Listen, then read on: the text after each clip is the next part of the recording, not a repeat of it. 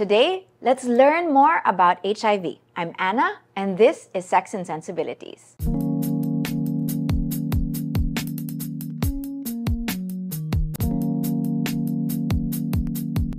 Ang HIV or ang human immunodeficiency virus ay nag-a-attack ng white blood cells or yung nagpro-protect sa ating katawan na panglaban sa iba't ibang mga virus at sakit. Kapag na-weaken ng HIV ang ating mga white blood cells, na-weaken din ang ating immune system. Nakabasa ako ng Reddit thread. Meron daw natatakot na siya ay nagkaroon ng HIV. Hindi death sentence ang HIV. Bakit? Kasi meron na tayong gamot na iniinom para ma-manage ito. Ang tinatawag dito sa gamot na to ay antiretroviral therapy or ART. Ito yung araw-araw na gamot na iniinom mo para ma-manage ang HIV or yung viral load sa iyong katawan. Sa araw-araw na pag-inom ng gamot, pwedeng bumaba ang iyong viral load sa tinatawag na undetectable level. So sobrang baba na niya, hindi na siya madidetect. At dito na tayo umaabot sa tinatawag natin undetectable equals untransmittable or U equals U.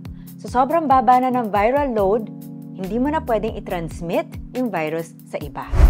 Bilang pagtapos, pag-usapan natin, marami pa rin talagang stigma at misinformation dito sa HIV. So umpisahan na natin dito ngayon na pag-usapan ng HIV in a compassionate but accurate and also informed manner. Paano? Unang-una, gamitin natin yung mga tamang salita. Katulad ng person living with HIV. Sinabi na natin, hindi death sentence ang HIV.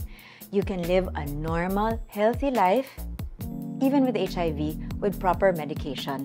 Huwag na natin gamitin yung salita na AIDS carrier or may dalang AIDS. Okay. Bakit? Kasi aminin na natin, besh, may halo siyang pandidiri, di ba?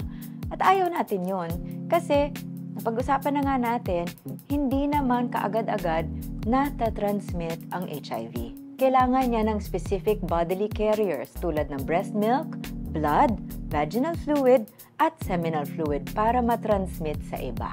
Ang mas tamang salita ay person living with HIV. Magkaiba ang HIV at AIDS. So wag na natin gamitin yung HIV/AIDS kasi magkaiba po sila. Anong pinagkaiba?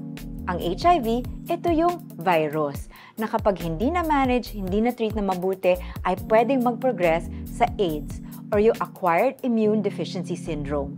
Ito yung sobrang compromised na yung immune system mo na hindi na kaya ng katawan mo labanan ng mga sakit.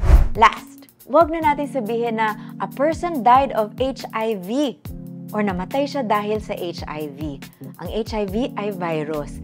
Ang pwede natin sabihin ay namatay siya dahil sa AIDS-related complications. Kasi ang kadalasan nga, dahil sobrang compromised na ng immune system mo, ang kinamamatay ay yung mga ibang sakit na, tulad ng pneumonia, tulad ng tuberculosis, yung hindi na kayang labanan ng katawan mo sa kanyang normal na immune system. Ginagawa natin to para ma-destigmatize natin ang HIV. Para sa akin, personal to. I love someone with HIV. Maybe you do too. So I hope you learned something today.